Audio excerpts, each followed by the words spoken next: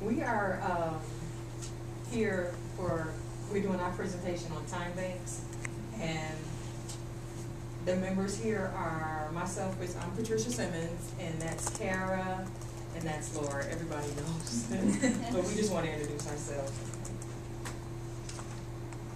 What we did, our community presentation is on time banks, and time banks is a community of individuals within a community that help by serving each other, and they spend what they call time dollars, and you help each other by serving with your services, whatever talents that you have, and you can spend 2 hours of your time and get 2 hours worth of time dollars, and then in turn I could get 2 hours worth of time dollars spent on some services that I might need.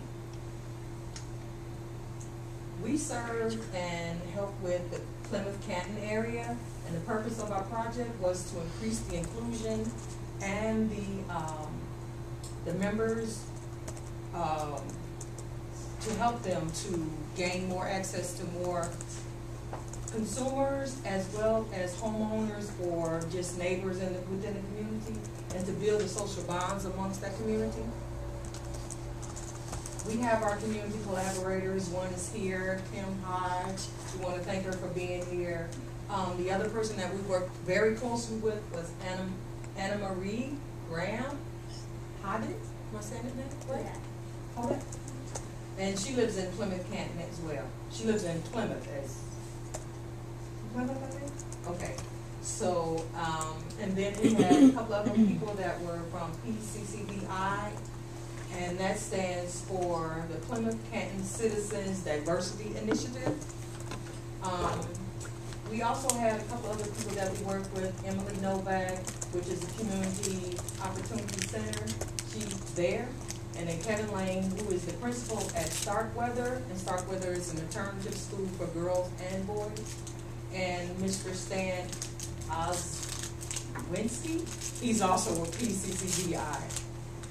Okay, so just to talk a little bit more about PCCDI and what that means for the Western Wayne County Time Bank is the Plymouth County Citizens for Diversity and Inclusion is really trying to push and create a more diverse and inclusive community within themselves. So as you saw, there were a few members of PCCDI that were our key contacts, as well as Emily, who worked with the Community Opportunity Center, which was, she's our contact with members of the Plymouth Canton community that are the disabled community, and Kevin Lane, who is the president of Starkweather High School, which is an alternative high school in Plymouth. And we went there to present time banks to the students. It was one of the priorities of the PCCDI group. And so we went one afternoon, the three of us and Anne Marie, we went to each classroom and spoke to the students about time banks and where they could fit in. A lot of them have community service requirements, whether it's for probation reasons or they can get school credit if they do community service. So the school was working with time banks to give this opportunity to the students, and they could stock up on their hours and finish those requirements and get their credits and things like that. So we went and we spoke to all the classes about time banks. We assisted them with the application and skills inventories. We provided details, like I said, just basics about the project, and we got down their names and numbers for follow-up. Many of them were under 18, so they had to bring their applications home to be signed by a parent. Unfortunately, many of them did not then bring back their application, but that's something we'll talk about later, the importance of follow-up within Starkweather, but the entire time bank as a whole. So. Canvassing you were all a part of on the 27th. It was pretty cold and we went downtown Plymouth. Our role in that was we created the rap sheets, gathered all the materials, staked out the area, kind of got a feel for everything. You guys were integral in the canvassing that day, and we went to, as you know, businesses and local homes. We recorded the contact information for follow-up. Then there were 3 community meetings were held throughout our time working with time banks. They had these scheduled well in advance. We had been speaking about them since our first meeting with them. They were held at different coffee shops all over Plymouth and Canton. And this was just a way to kind of get our faces out there and our information, sit down, talk to people who were interested, maybe talk to people who weren't even there to learn about time banks. They were just getting a cup of coffee, kind of hand them a brochure and convince them to join. And so I went to the one on Saturday, October 30th, which was held at Big Boy, which is a breakfast place in Canton. And unfortunately, there was low turnout there, but it was a good opportunity. I got a lot out of it because I got to spend time talking with Anne Marie as well as a few other key stakeholders who had already been involved in time banks, and we kind of got to get all on the same page and talk about why everyone was interested and why everyone was there. Definitely. And I attended. I attended the community meeting in Wayne, and that was at the Karma Coffee Shop. And again, it was a little disappointing. I can echo what Kara said as well, just because there wasn't. I think there was one community member who came out to that meeting as well, and there were people within the coffee shop, and just what I definitely learned was just going out into the community.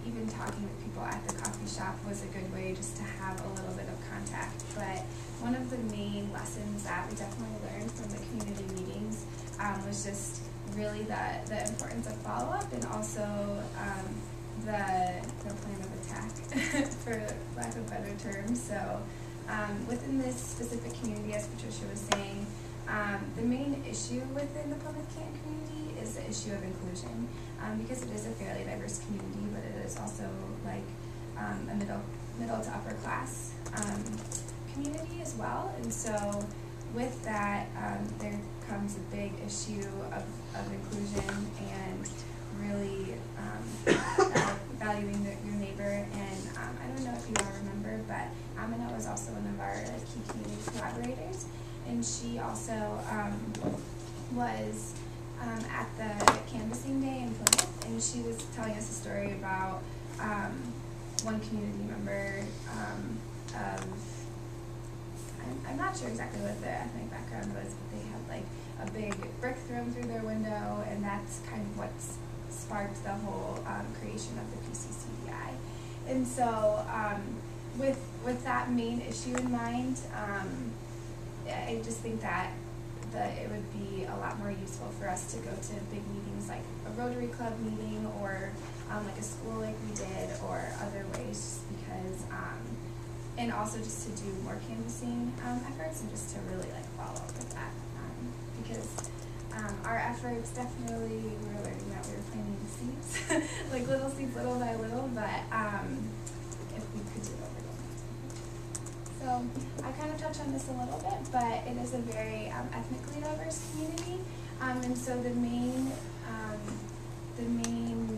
hope for the Timebank project within this community is just to reduce social isolation, and just to really encourage like different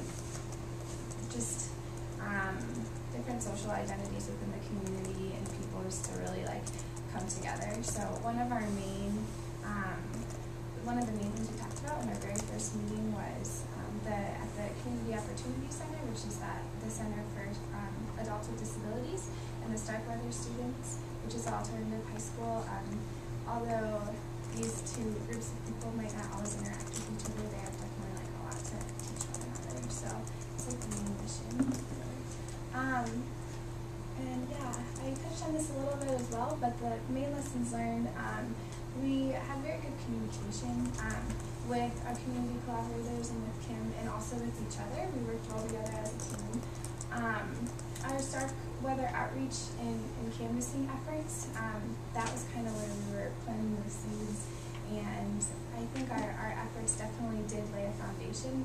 The PCCDI just hired a part-time staff member to work directly with the Timebank effort, and so all of the materials that we gathered and all the experiences that we have, we were able to pass that on to the staff member, and already they've gone to a Rotary Club meeting, and they said last night that they have lots of people signed up, so that was very good to hear.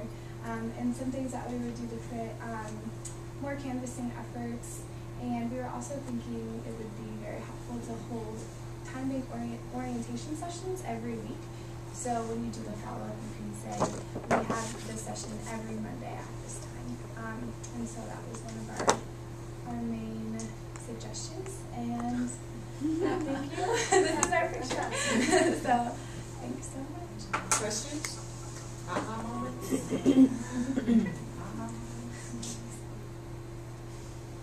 Questions? Have you seen positive results from our canvassing?